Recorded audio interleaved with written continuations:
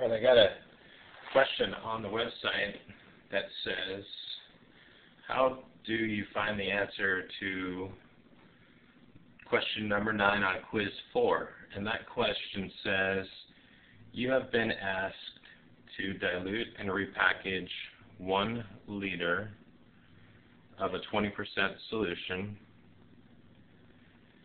into 1 pint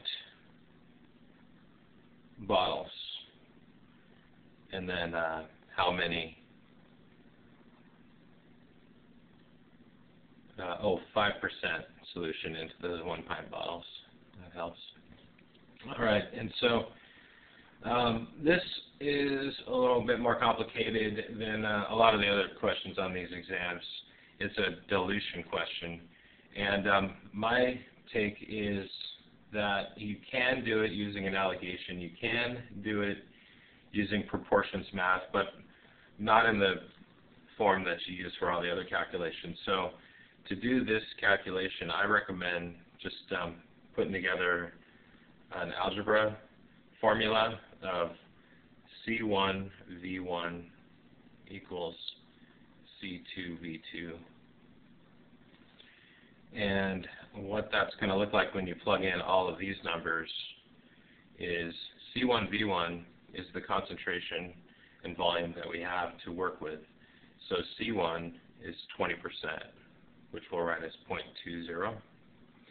V1 is 1 liter, and we're going to convert that right away to 1,000 milliliters so that our answer shows up in milliliters. And then C2V2 is what we desire as our final concentration, which is 5%, which is 0.05. And volume 2 is, it's actually 1 pint bottles, but it's unknown because there's going to be several of those 1 pint bottles.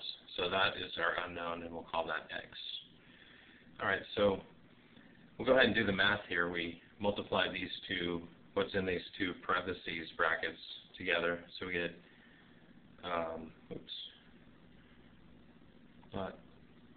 not a decimal, it's actually 200 equals 0.05 X. So from this point, what we need to do is isolate this X.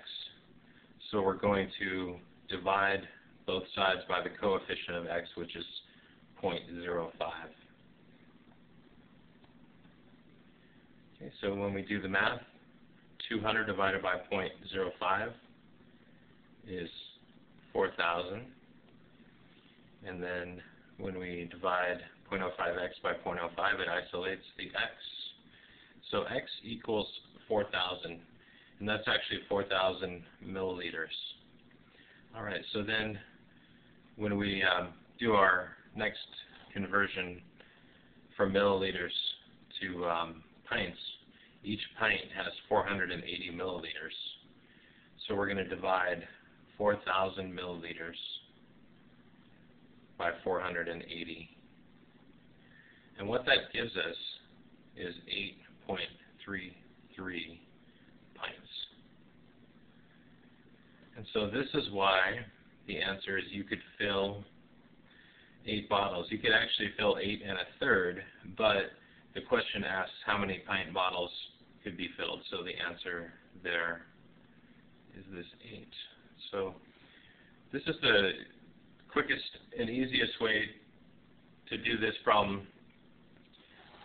And so if you can just remember this formula right here that you want to use for dilution. You can use it for other types of questions as well, but for dilution questions it seems to work the best.